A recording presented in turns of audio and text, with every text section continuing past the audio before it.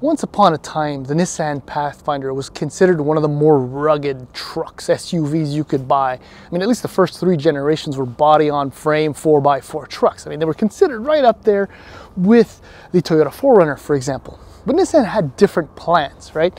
Sometime around the 4th generation, and I assume in the late 2000s, I should say, they figured, well, we have the Nissan Xterra, so we can evolve or have the Pathfinder evolve into a more family-friendly SUV. And although sales were pretty damn good, something happened.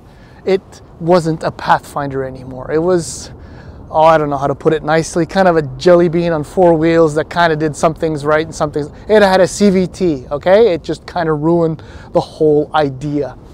And I have to believe that Nissan also believes that, because this all new 5th generation Nissan Pathfinder is essentially, it kind of crushes, or I'm thinking Nissan would like this SUV to crush the previous generation, which was introduced in 2012. And we could just forget about that SUV, because this, now 5.5 days into driving it, is the Pathfinder that I remember and love. I've driven every generation of the Pathfinder, including the 80s. At one point, I was given the opportunity to take one for a spin, and well, that was essentially like a Wrangler, well, poorly built Wrangler. No, that's not right. The point is, the Pathfinder is back. It does everything the previous generation truck did, which is haul a lot of stuff and a lot of people. And now it drives, and it actually performs really, really well. If you can't tell now already, I kind of really like the new 22 Pathfinder. So in the following video, as per the norm, we're going to do a little lap or 5 around the truck and then take it for a spin. Okay, so the 2022 Nissan Pathfinder is the latest, well, I guess, evolution of Nissan's SUV design, and to be quite honest, it's really not offensive. Now, as I say that, I'm trying to realize if that's an insult or a compliment. Well, here we go. I think it actually looks really, really good. Now, this is a platinum version, so it's got a few extra visual highlights, including the 20-inch wheels. But look, as I do a lap, I mean, the proportions are really good. The windshield seems very, very raked towards the back. The roofline kind of sweeps away towards the rear. This is a very substantial, very handsome SUV. Far, far better than the, well, I forget what I call it, what, an egg or something like that from the previous generation. And I love Pathfinder, just written in huge letters across the back. I mean, the Pathfinder is back, as I kind of mentioned, so might as well show it off and tell all your friends. Okay, so let's talk pricing. One important distinction between US and Canada is that all-wheel drive is an option on all of the trims, which explains why the base S 2-wheel drive is $33,680, and at the other end of the spectrum, the Platinum all-wheel drive is $48,440. Now in Canada, $43,998 for the base S, and this Platinum all-wheel drive is $54,598. As far as equipment is concerned, in the base truck, you get an 8-inch display, 7-inch digital instrument display, 18-inch wheels. It's an 8-passenger configuration, power driver seat, Apple CarPlay, Android Auto, Pro Pilot Assist, so on and so forth. So you get a fair amount of kit for the base model. When you step up to this one, however, you get a 12.3-inch digital IP, a 9-inch touchscreen display, which is available, I think, from the SL up. Heads-up display, the aforementioned 20s, quilted semi-aniline leather, heated cooled seats in the front, heated steering wheel, and the Platinum, it has second-row captain seats for 7-seating configuration. Obviously, power hatch is included, and it's a 3-row SUV. I got this. I know how these buttons work. At least I thought I did. There we go. Told you I knew how. Okay, so with the 3rd row up, you're looking at about 470 liters of trunk space, which is still fairly usable. There isn't, you know, I mean, well, I was going to say there isn't that much, but in fact, it's a fairly good size bin under the floor. And Nissan's really big on accessories right now, and it's working out kind of nice. As a note, I'll try and show you from the other way, but getting back here and using the 3rd row seat is actually pretty good. Now, it might not be as spacious. Oh, with the third row down, 1,274 liters. So it's an extra 800 liters when you put the third row down. Works out. Now, yeah, back to the third row. It's actually really usable. I mean, more so than I recall for the Highlander, and probably about as big or accessible or easy to use as the one in the Atlas. Now, obviously the kids' seats are in place, so I can't tilt the seat forward, but you kind of get a sense that the phone won't focus on the right area. There we go. Your knees won't be in your face. I'm sorry about the shot, but yeah, it's a decent third row, and it's a really, really good second row. There's a center console because it's a platinum with the captain's seats, loads of space, little touches like this that I love. Now, as far as storage is concerned in this vehicle, there is tons of it. Dual cup holders, I don't know, but they're so deep they can serve all kinds of stuff. Even the handle is really good. Door bins. And then, well, see, nice little touches, I suppose. Huh? That's pretty cool. Show it off. Tell everyone you have a Pathfinder, because the Pathfinder is back. All right, so I think I might mention this again. What Nissan has done, I've always said that Nissan makes good average products, but the Pathfinder is like average plus, which means that it's really, really good. Fit finish materials, I mean, everything looks really good. It's well assembled. It's not uber luxurious. Obviously, that's the QX60's job, but still, $55,000, I don't know. There's a sense that there's stuff going on here. And look, semi-aniline seats, power lumbar. I think it's a 12-way setup versus a 10 in the base model. That's slide aboard. So there's your 12.3-inch IP. Turn down the music. 9-inch display there. Everything is exactly where it's supposed to be. I love, you know, how all the HVAC controls are right there, easily accessible. And here's one thing I love about the Nissan product. Look how thin the spokes are. So you actually have excellent grip when driving. You can wrap your thumb around the spoke. I love that. It's a stupid detail, but it really, I think, is important. Heated cooled seats, like I said, storage here, and there's even a nice bin down here, which I absolutely love. You know, on the inside, the only thing that I can find that is kind of iffy is this shifter.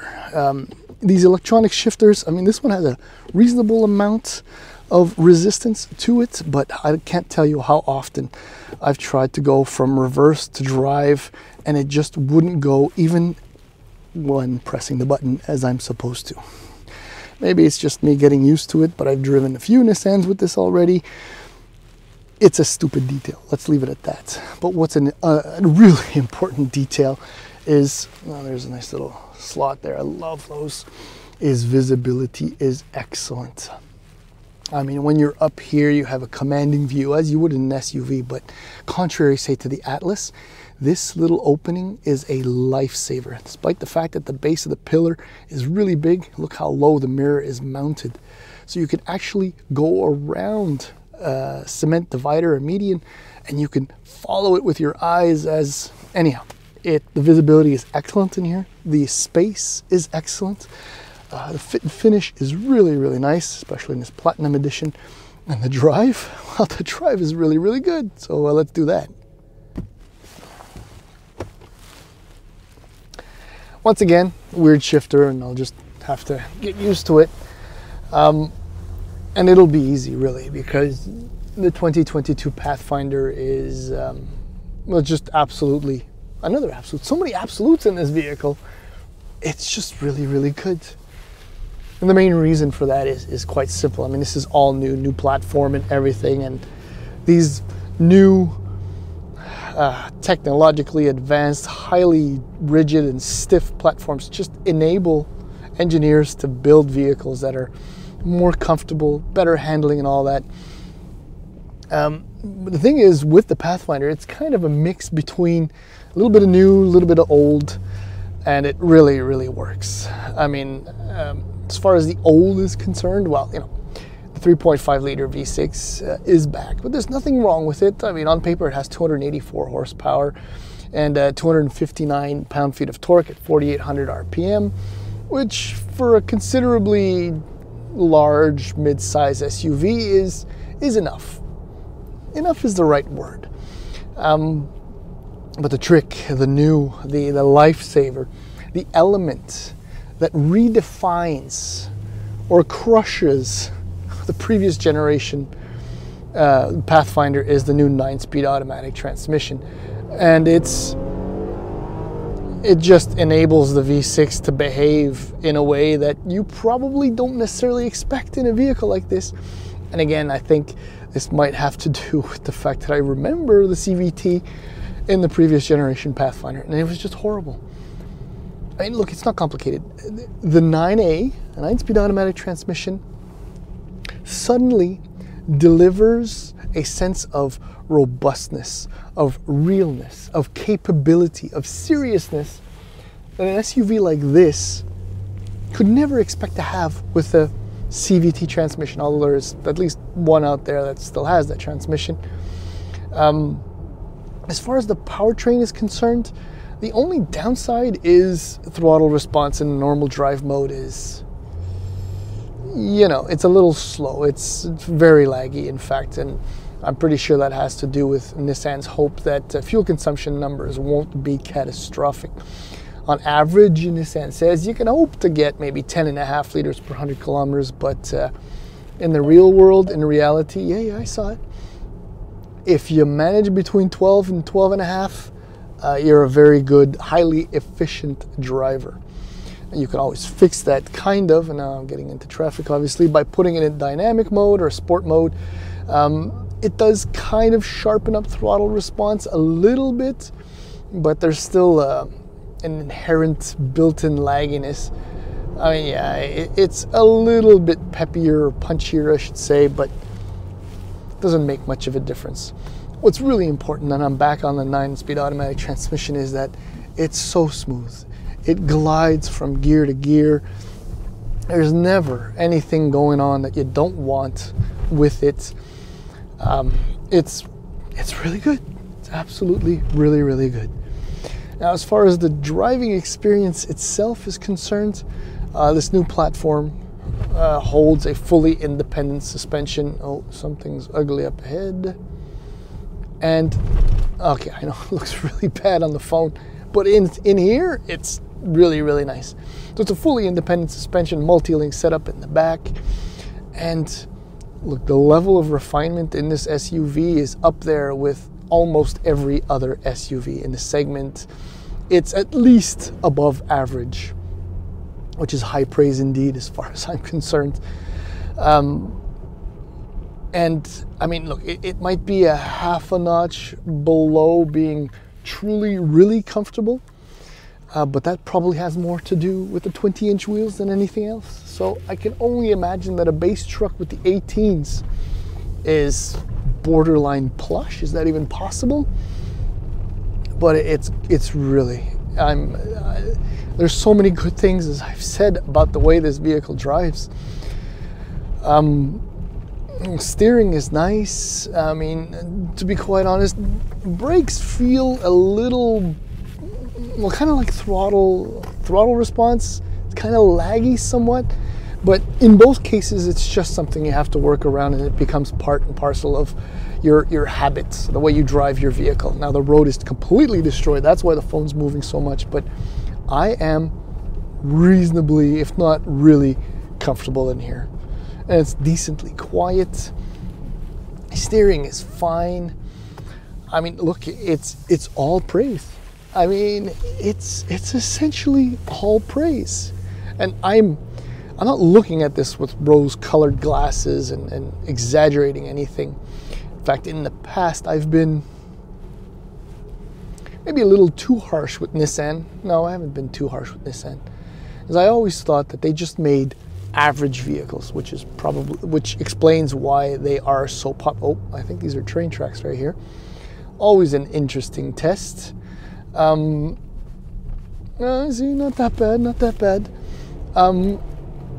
But the new Pathfinder is still that average, but average plus, which is a huge thing as far as I'm concerned, which is why this thing is so good.